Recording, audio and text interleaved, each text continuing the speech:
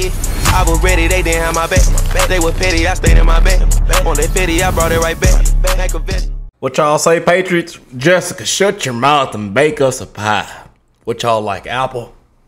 What kind of pie you like? Butter pecan? Peanut pecan? What kind of pie you like? You like cheesecake?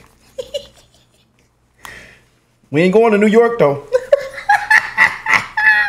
What y'all like? What's that other one called? Key lime pie. What's the other pies called? Sweet potato.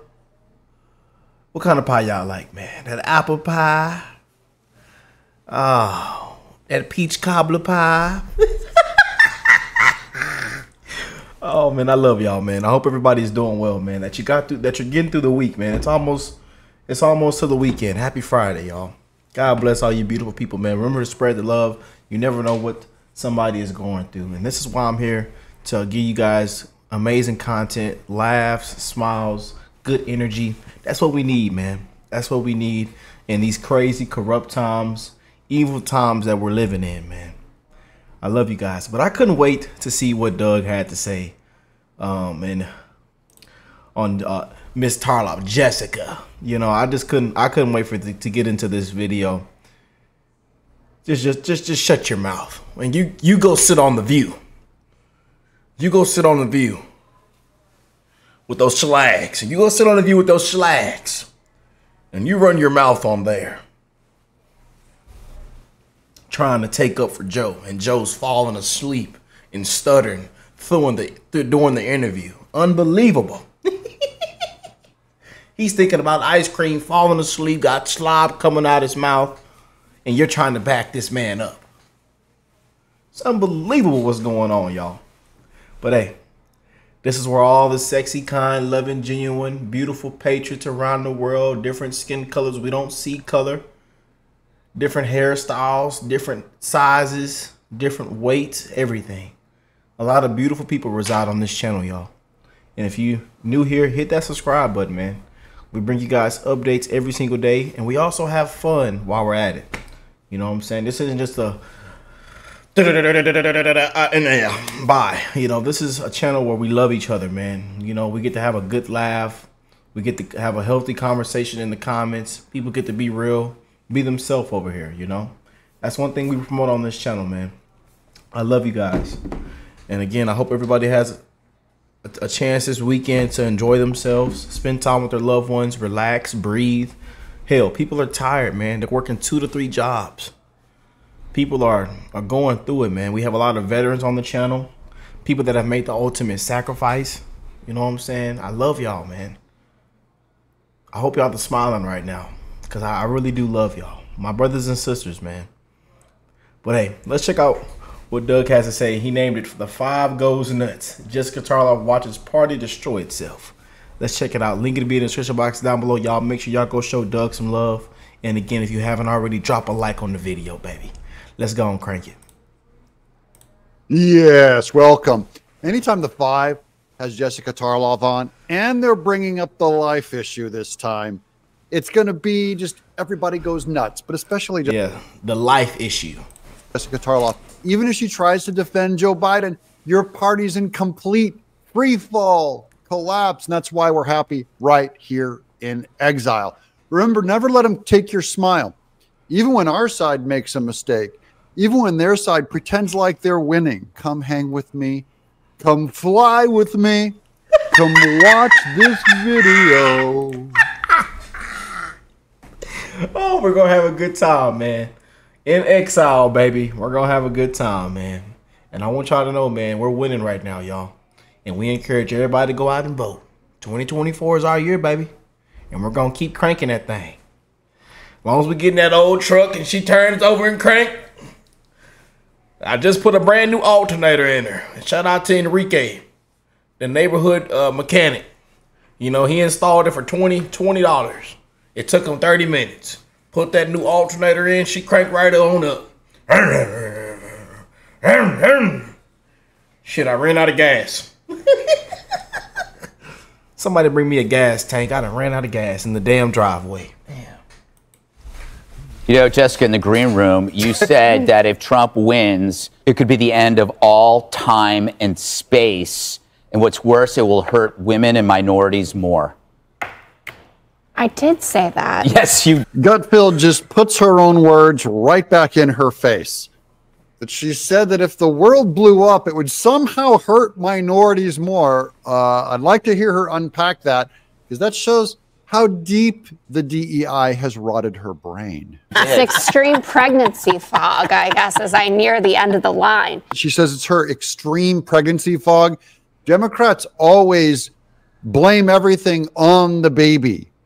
Democrats punish the baby, if you know what I mean. That was a very rich discussion. I'm going to try to address as many of the points as I possibly can. Just pick one. Commercial break in about 30 seconds. No. Commercial break is when I am done with this. So Running the commercial break, which Democrats also do. She goes, you can't conduct business, you capitalist.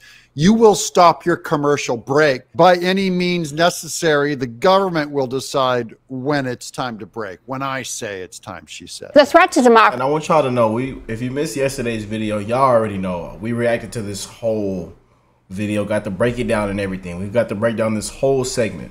So again, the reason why we check out Doug in Exile, because he has amazing points, amazing, you know, he does the way he structures his videos, and his points are, you know what I'm saying? And we also get a good laugh, so. Get her off the show, get her off the show. Whoopi say, Whoopi, we love, Whoopi and Sonny said, and Joy said, oh, Jessica, come on over here. Yeah, girly. Yeah, girly, you don't even have to submit your resume. We don't even want to interview you. And matter of fact, you come on in. We have free refreshments. You know, we have a bar. You know, you just come on in, and we just tell the audience what to do. And you know, we just talk about whatever, and we'll talk about your hate for Trump. And yeah. Come on over here, girl. Yeah, we love you. We love you, Jessica. And Whoopi says she's going to give you even a bigger pay raise. Yeah. Percy point is not working. And all of the good pollsters have made that point very clear to the Biden administration. The threat to democracy thing, remember the Democrats, she's like, that whole thing that we tried running up, the whole Trump is an insurrectionist threat to democracy thing, it's not working. The polls are showing it's not working. So message is getting back to the Biden administration, quit using it. Quit saying democracy's on the ballot, because it doesn't work. Saying Trump is a threat to democracy, it doesn't work. The people are seeing through your BS, but can Jessica Tarlov stay on topic and follow those rules for just a few seconds? No, she can't. That actually the messaging that works is about the mundane stuff that people want to hear about, lowering prescription drug prices. Hearing from a Democrat that they want to lower prescription drug prices is a bigger problem to most people than what? A hemorrhaging border, southern border? And things like the debt and the deficit and preserving Medicare and Social Security, those are all encompassed in the economy, right? Like how you're doing and how your family's going to survive looking ahead to the future. So that point is definitely out there. And how is your family going to survive the future? You probably got to move to a conservative state is what most people are thinking in response to Biden. To say that Joe Biden is the threat to democracy, considering what Donald Trump and his band of lawyers tried to pull off in 2020, is complete insanity. She said the Democrats have to get off this topic of Trump is a threat to our democracy. And then she goes right into Trump and his lawyers tried to overturn an election. He's a threat to our democracy. Bake me a pie. This is going to work all the way to the election. It's going to be great, guys. He dispatched lawyers all over the country to overturn a free and fair election. A lot of them have pled out to doing this. A lot of them are still to face trial. And he's doing his darndest to make sure that he doesn't have to show up in any of these courtrooms because he's deathly afraid of what's going to happen there. And now she's in space. Does Trump look afraid to you? He's having the time of his life. He loved getting the mugshot. He wants to go to jail. He's teasing, challenging Juan Merchan, trying to get him to throw him in jail. Y'all see, if he go to jail, if he go broke, we still gonna vote for him. There was some of the best. I have some of the best comments on my channel some of the best people around the world, man. I love you guys, man. I love how we can, you know, not be just like we get to actually, you know, breathe and actually just be humans, you know. We actually get to throw a little laugh in there, a little joke, you know. Because it's sick, it's disgusting what's going on, you know, and we all see it. We see it every day. It hits the headlines every day, you know. But I do have amazing comments. I have a lot of beautiful, sexy family members on the channel, man. My patriots on this channel, I tell y'all are the best, man. Y'all give me a good laugh. And then we also have a little bit of hate comments as well, too, you know. But it's okay, though. We live to fight another day, man. We live to fight another day. As many of these January 6th He's not afraid of anything. Oh, big man, not afraid, whatever. I know him. Okay, I'm sure you... His polls go up, Jessica. It's not about him trying to be a big man. He's a politician. He knows how to win. Knows how to win. He wants to be in these lawsuits because I don't know if he'd have won without them. And you lower your voice talking to Judge Jeanie, like raising your voice. You lower your tone, ma'am. You lower your tone. She's on there screaming. Now, you lower your tone now. I'm not gonna tell you again before I get mad. Again.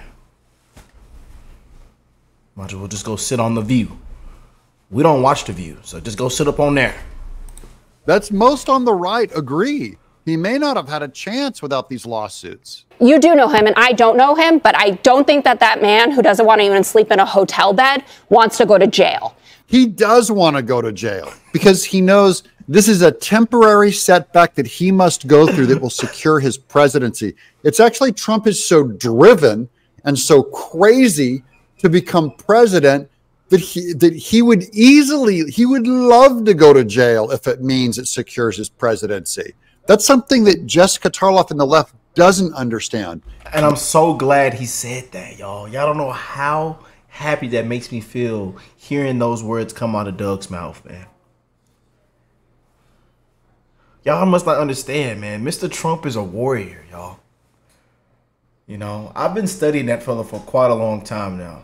And thanks to you guys and my haters on my other channel. Like I say, when I started uploading this kind of content on my other channel, I got bashed. People were unsubscribing. People were sending me threats in my email, all kind of stuff. You know, and that channel's finna hit 200,000 subscribers in maybe the next month or so. It's crazy, you know. And we do music and, you know, we celebrate birthdays, loss of loved ones, anniversaries, music requests, sport highlights. We do all that on my other channel, you know. I show the exact same amount of love on this channel, on that channel as well. That's why I say a lot of y'all know me from OkayRickk. So I love y'all, man. But boy, I'm so glad he said that, man. So glad he said that. They don't know how driven someone like Trump can be. They don't know how ambitious he is. Yes, he'd easily go to jail. It'd be nothing. Don't refute what happened. We know about Sidney Powell. We know about John Eastman, who just got disbarred. Rudy Giuliani, who's obviously not in very good position. How the mighty have fallen. How the mighty have fallen because you politically attack them. Again, they become part of Trump's case, making his case that political opponents of the Democrat Party are going to jail, getting their business canceled, getting disbarred. They're in trouble. She thinks this is a huge Democrat win. My, how the mighty have fallen. No, my, how the Democrats have politicized our legal system. Only in Democrat cities, by the way, not in Republican areas. So it's not justice. This is politics. People are seeing it, Jessica. We see you. But the point of this interview and doing it with Univision was about Latino support, right? Biden going to the Mexican audience, the Latinos. He went on Univision to try and shore up his base, but he was still a slobbering, mumbling guy, even though they gave him all of the questions they were going to ask so he could memorize answers and put them on a teleprompter. He still couldn't handle Univision. He's going, I got to get those dang Mexicans. Told you, it was slob coming all down right there. I said, what the hell going on? Didn't know what the fellow was talking about. Y'all think I'd just be on here cracking jokes, but I'm for real, man. what we see, what we're witnessing, man, it is actually pretty sad, man. It really is. Mexicans back on my voter ballot. What do I have to do? How dare they? Listen, if you vote for Trump, you ain't brown. And making sure that he shores that up. And he's down, he was up 29 points with Latinos the first year in office, and that edge is down to 9 points. He's 20 points down with the Hispanics. What did Biden do? What's Biden's number one thing that he's known for? Opening the border up. You know who's going to suffer the most of the criminal Hispanics coming up over the border? It's going to be our Hispanic communities. I don't have to deal with gangs, with gang members with the tats all over them, going around and committing crimes, living invisibly in a second-class situation where they have their own underground economy. I don't have to deal that. American Hispanics do. So Biden, it's your fault. You're down 20 points. You're not going to repair that with the Hispanics by going on Univision and calling Trump some kind of a racist. And that's due to the issues of inflation and crime. He's doing better on them, but he's obviously got ground to make up. Ground to make up? He doesn't have any ground even to stand on. And it's interesting that this came out yesterday, and we had the ruling taking us back to 1864 in Arizona about abortion, because Latino votes in Nevada and Arizona are what are going to be really crucial there. Trump came out saying that abortion, instead of being a national ban or him being pro-life, he says he's for sending it back to the states, which means he doesn't have to change anything because he already did that. That's what Roe v. Wade does. It removes the national right to abortion and saying the states allow it. So Trump punted on abortion. So did Carrie Lake, came right up behind him after calling it murder last year. She now goes punt. I think it's incredibly immoral, but it's incredibly smart politically. 57% of Hispanics say abortion should be legal in all or most cases. And Donald Trump is out there defending his stance of you leave it to the states. He did say today, I won't support a federal abortion ban. It is so communist and anti-American. I know there's a lot of people on my right going, Doug, federal rights is a state's issue. It is not. Whether if you can own a black man is not a state's rights issue. Whether if you can harvest and perform human experimentation on a baby is not up to a state to vote on. Don't get me started. There's nothing more totalitarian than giving the states the rights to decide when human life begins and ends. Sorry, you can't do it. Period. It's like saying we gave the states the rights to decide if we should have a border or not. We gave the states the rights to vote on if you should be allowed to have a Second Amendment right. It's like you'd go, no, of course not. What are you doing? Those are foundational. He has said before that he supports a 15 or 16-week ban. So Trump says he supports a 16-week ban. I think that's ignorant, just absolutely ignorant. He really undermined his evangelical Christian base to the strongest part of his base, but he might think he can get away with it. I think he can still get away with it. Here's where it works politically. So putting that aside, here's pragmatism working for you. It may very well be that Trump just wants to take the issue away from Democrats. As you can see, Jessica Tarlov brought it up here thinking she's going to get this big, sick win. And Trump just goes, look, I dealt with the abortion thing. I'm now pro-abortion and about as much as you. I say let the states decide. And he thinks it's going to take it away. So does Carrie Lake. I don't know if it'll work. I'll tell you one thing. If he and Carrie Lake don't win this fall, this is why, because they gave up on life and undermined their own base. And I'm still voting for him, even though he totally stabbed the pro-lifers in the back. I'm fine with voting for him. You know what I mean? Trump could come out against the Second Amendment and say, I'm a total gun grabber. I'd still vote for him. He can say, I believe in a totally open border, because he might accidentally get some things right. Biden will never accidentally get some things right. Biden will only 100% get 100% of the topics that I care about wrong. I don't know if he's going to be consistent with that, but the Democrats are going to make that a centerpiece of this conversation, as they should.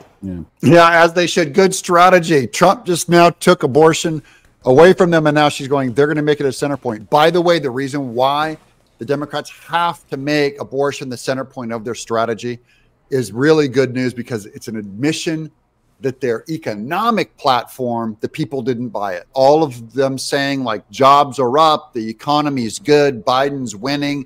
They're going, it didn't work. So all they've got left now is the life issue. That's the only thing they can make stick against Trump, is go, he is somehow too pro-life. and we are for abortion up to the 9th month, up to, in fact, up to the 9th year, we're for abortion, okay? And Trump's going to go, I took the issue away from you, so pound sand. Yeah. Yeah.